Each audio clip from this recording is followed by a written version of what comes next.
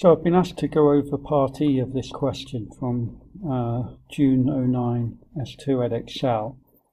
And to quickly go over the earlier parts of the questions as well, although it looks reasonably standard. Part A, you're using symmetry, only one mark, showing that the EX is equal to 2. Part B, it was basically to find a PDF, and they gave the format of the PDF because it's what's known as a triangular distribution. And you're given the format of what to do, but basically you can use the graph, and what I did was work out the gradient of this, which is a quarter, which means that we've got a quarter x, or A equals to a quarter. Then the gradient of this one is minus a quarter, and I use y minus y1 mx minus x1 to get the equation, but there's various things you can do to get the equation. So we've got A is a quarter and B equals 1. The more substantial part of the question, again relatively standard, was to find a variance or standard deviation in this case, and they've given the answer. You've got two parts to the rule, so we're using the variance formula, and we find the expectation of x squared first and put it into the variance formula, but we've got two parts to it. This part applies between 2 and 0, or there, so to say. So we're integrating a quarter x times x squared between 2 and 0. And then this part here is between 4 and 2, so we're integrating that between 4 and 2, and then working that out, you end up with 14 over 3. Not forgetting to go back then to the variance formula, putting in here, we've worked out EX squared, and that's the mean squared, which is 2, which comes to 2/3, and that comes to 0.816, which was given in the question, so I wrote as required.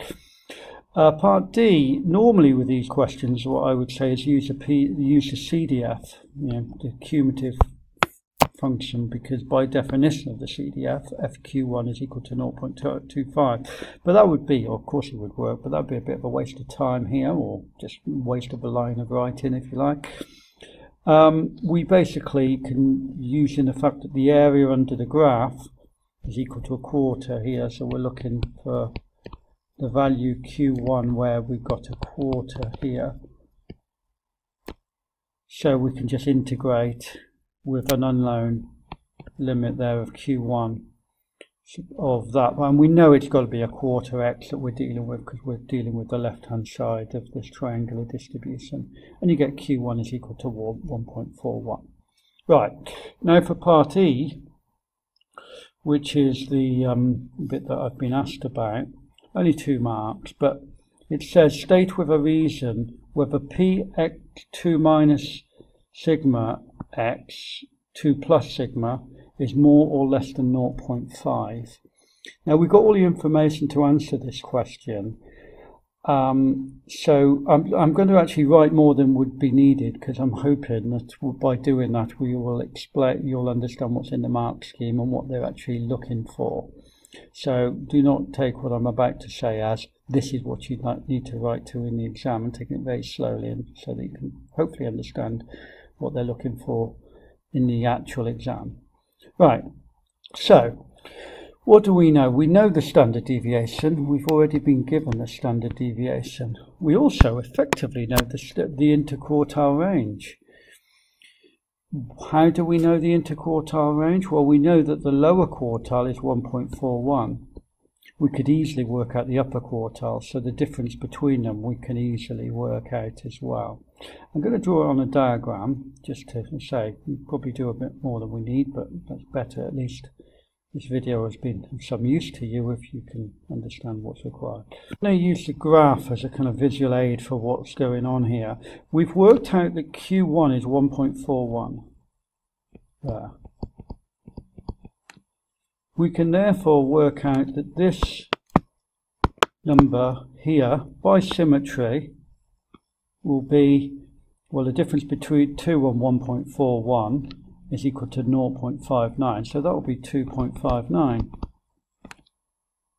Okay, and we know that this area is 0.5 by definition, because we split it into, we found the lower quartile, that would be the upper quartile, so we've got 0.5 in the middle there. So how does this help us? Well, we're being asked for the lower quartile, x. This is our x number. Let's put a different colour to make this clearer. So here's 2 here for 2, and 2 minus the lower quartile, which is 0.826. Sorry, not the lower quartile. I'm now looking at this here. So we're looking at P of 2 minus sigma and 2 plus sigma. Well, 2 minus sigma, we know it's 0.846, 0.816 should I say. So basically this is the interval we're comparing it with. So we're being asked if this is greater than or equal to 0.5. Well, we can see that these numbers would come afterwards here, wouldn't it? It'd be a wider interval. Yeah, because it would be this green area here represented in that, this being 2.816.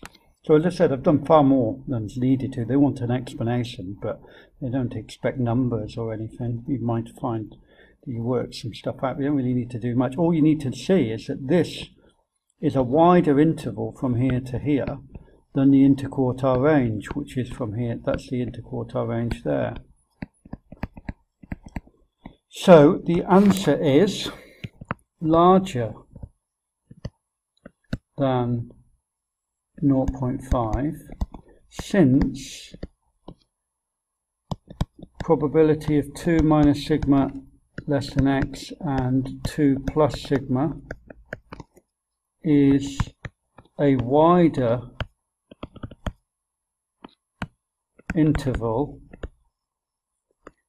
than the interquartile range.